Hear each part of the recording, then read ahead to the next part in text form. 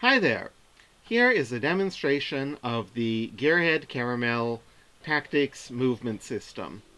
As I mentioned, GearHead Caramel is going to be a tactics style game, and so once you get into combat, each of your characters gets to take their turn, much like they would in a tabletop role-playing game.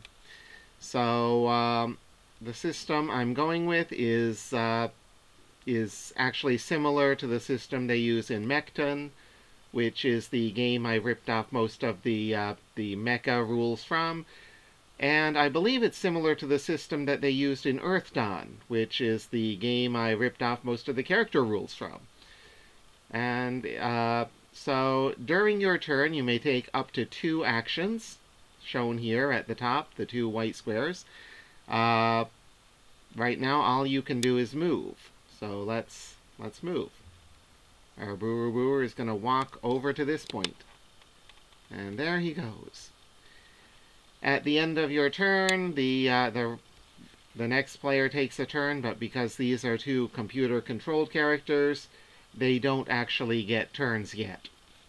Over here you can see the different action modes: movement, attack, and end the turn. So let's see.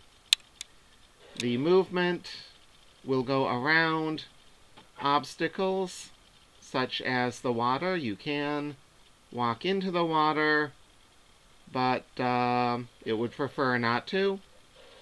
And you'll also go around the forest if you're walking in that direction. Oh, there's an example of walking through the water. Up here we have, it says walk. If you click up there, you can change your movement mode. Skimming is using the hover jets in the legs, and here you can just scoot right across the water like that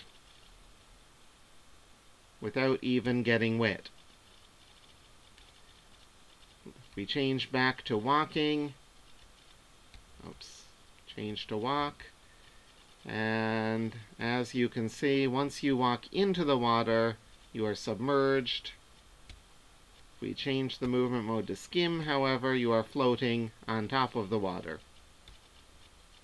And that's about it. That's what I did today, and I spent the rest of the day just playing with this.